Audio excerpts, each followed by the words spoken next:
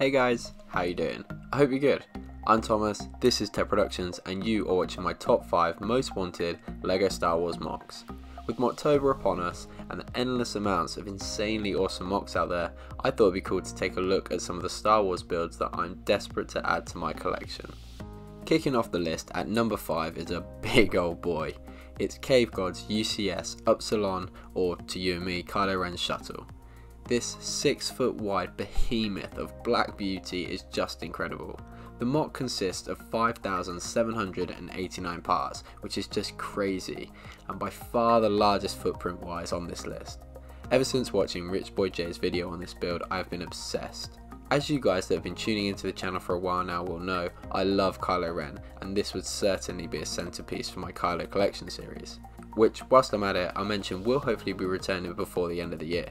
Don't expect to see this build in that episode though. Hopefully next year I may be able to start collecting parts together to build this myself. Maybe. At number 4 we head over to Britvault for the perfect TIE Advance by creator Jerec.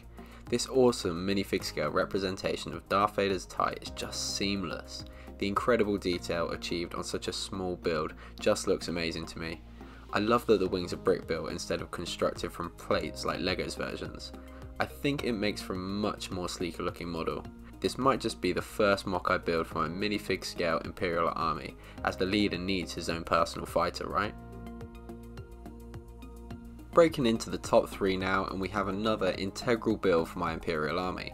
It's RichBoyJhae's AT-AT Walker. I love this model a lot, and in my eyes it's the best minifig scale iteration of the truly iconic 4-legged walker. RichBoyJhae is a huge inspiration to me when it comes to building MOCs, and to have one of his builds of my own would feel really cool to me. The whopping piece count of 6,195 pieces is a little intimidating, I'm not gonna lie, but I think it will be well worth it in the end. The detail and accuracy he has achieved with this MOC is exquisite, so much so that I think if you look at it from afar you could hardly tell it was LEGO. One thing I will say though, it ain't gonna be fun army building this one. Just missing out on the top spot of this list is the TIE Striker by Lightsaber Productions. This 1,264 piece MOC is so incredibly detailed and fits the same style as Jerec's TIE Fighter collection, which is important for me when it comes to continuity. Possibly the best part of my favourite TIE Fighter from the original trilogy era is how the stacked bricks and plates all come together to look like different panels. It's that kind of detail that sets this model apart from the others in my eyes. A fantastic build for sure, and one I'd love to maybe build a few of over the coming years. Now I'm just as shocked as you that not one prequel build has made it into the top 5 of this list, but as I like to chuck in a couple of honourable mentions to these lists, I figured I'd feature some here. The first of the 2 Separatist vehicles is Star Wars Fan 66's Separatist Transport Shuttle. God, try saying that really fast. Trying to achieve the curves on a ship like this in LEGO was always going to be tricky, but Star Wars Fan 66 has done a great job with a decent 1,933 pieces. They've also built a version seen in the Clone Wars with the elongated middle for cargo, which would be awesome for an entrance to the Citadel MOC, which is an idea I've been toying with for the future. The other MOC just missing out on a top 5 spot on this list is the MTT by Eric Nathan 811 from Rebrickable, containing 1,724 pieces. One of my most wanted LEGO sets is the 2007 MTT, and seeing as I don't have any versions for my droid army, this would be a beautiful addition. I much prefer the dark blue colour scheme of this one, as it fits in with all the other droid vehicles. Every time I look at this MOC, I like it more and more and more. This will for sure be a fantastic centerpiece for the army, so it might just become a must buy in the new year. Sitting at the peak of my top 5 most wanted LEGO Star Wars MOC builds is Edge of Brick's TIE Whisper.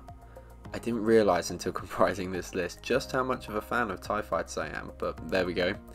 Now I know I said I like the sleekness of the brick built wings on the previous TIE Fighters in this list, but there is something about the mixture of both tiles and studs on this set that I absolutely adore. With 940 pieces, it's most definitely a reasonable entry for a first time MOC builder, and will be an awesome addition to my Kylo collection, especially considering this isn't a set LEGO has created or looks like we'll be creating anytime soon. My favourite scene in the sequels by far, and possibly even in the entirety of Star Wars, is when Kylo Ren is flying his TIE Whisper across the sand and Rey performs that insane jump and slashes the wing. The sound effects and the way that is shot is just stunning, and I would definitely be recreating that in LEGO once I have this built. So that's going to do it for my top 5 most wanted LEGO Star Wars MOCs. Is there any builds on this list that you guys have built or want to? Is there any builds on this list that you guys have built or want to in the future, or have my choices failed to impress? Let me know, and if you've enjoyed this video then consider dropping a like too. I'll leave a list of links to the MOCs in the description if you'd like to check them out and purchase the instructions yourself. I'm Thomas, this is Tech Productions. Thanks guys, see you next time. Oh, before you go, if you've enjoyed this video, how about clicking that subscribe button right there? Catch last week's episode of Tech Tuesday up there, or if you want to check out my other MOCtober videos, click here. See you next time.